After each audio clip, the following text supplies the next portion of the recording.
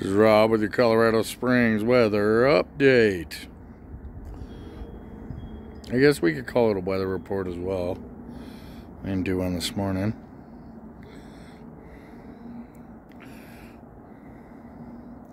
But bright sunny skies would not explain what the evening was going to bring. As you can see, the clouds have moved in. We have snow falling.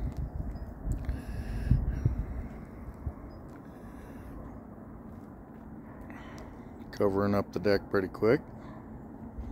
And the table.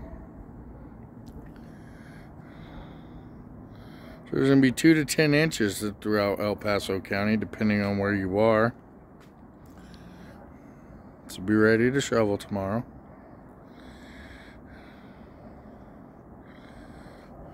This is going to go pretty much all night, so if you're an outsider, throw another tarp over the top of your tent. If you can get inside to somewhere warm, that'd be a good idea. And as always, hug and kiss the ones you love, and enjoy the snow.